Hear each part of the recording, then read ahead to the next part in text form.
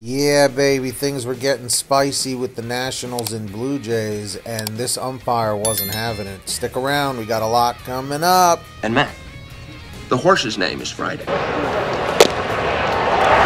And strike three called, and Bichette slams down his... Yeah, Bichette or Bichette.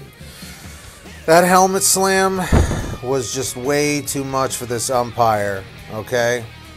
Umpires these days are not taking crap from anybody. From anybody! Alright? And this just proves it with Bichette.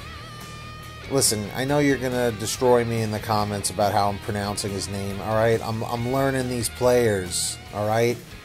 What do you expect? What do you expect? I'm a Yankees guy. Come on. Alright.